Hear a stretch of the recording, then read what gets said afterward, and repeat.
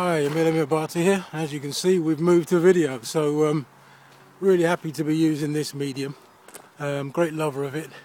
Obviously very rich in being able to facilitate communication and add another layer to the text and the images, obviously. So going to stick with it, and obviously these kind of daily vlogs, these guerrilla type videos are going to be used for thoughts that come to mind as they come up, and things that are maybe more generally on the kind of the agenda. But it's funny, as you kind of move into this sphere, you think, oh, you're looking at YouTube and you're given ideas for what you want to do, and you're immediately hit with the need to work out a lot of these editing programs. Obviously, I'm doing this via the iPhone, and it's it's suitable. It kind of does its job in one sense. But you kind of have ideas about how to do some videography and add a few effects, and bang, you're smack in the face with these programs. And they are there, they're out there, and they're not hideously expensive, but they've got one heck of a learning curve to them. So you can, I mean, really, you do need to dedicate some quite serious time to, say, master them to a level that I think would be satisfactory to enable you to publish video you'd be happy with.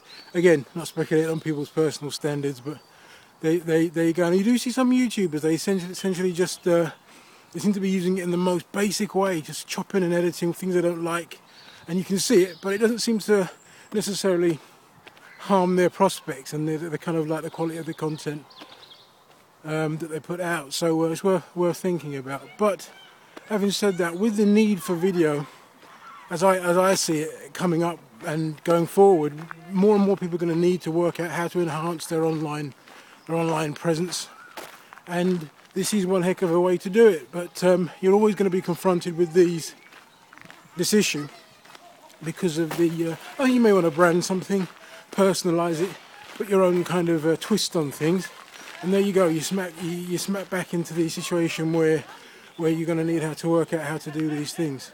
So in line with our general agenda here, I'm going to suggest that there's a space there for people who can provide tutorials on how to use these existing platforms. You don't have to create anything by way of the actual software and tools that are there for video editing and production.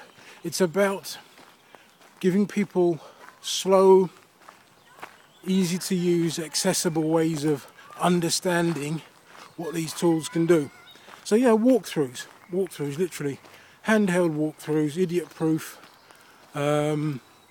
delivered slowly, standard language, icon by icon. This is what this one can do, this is what the next one can do, and this is what you can do with music, and this is how you build to add 2 or 3 things together to make an effect, that type of thing.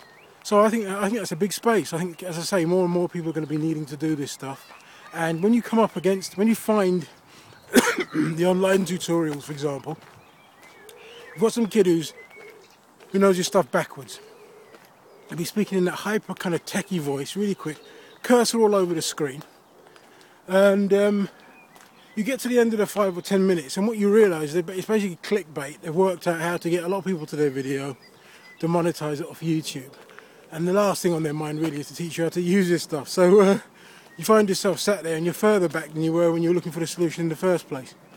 And so that to me, that's called a pain point. And in entrepreneurial enterprise, the world of enterprise, that's where an opportunity exists. That's where a space exists for somebody to come in and provide a solution that assists with that, eases that problem. And I suggest that the marketplace for that issue is really quite sizable and growing.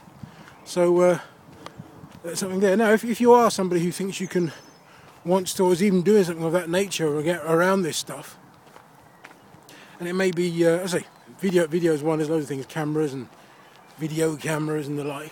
But fundamentally, if you're providing, or know how to provide, or want to provide educational content, the type I described a little way back, then we would use this platform to assist you in the promotion of it. Again, that's our agenda for kind of dynamically assisting enterprise, enabling it and partaking in it ourselves.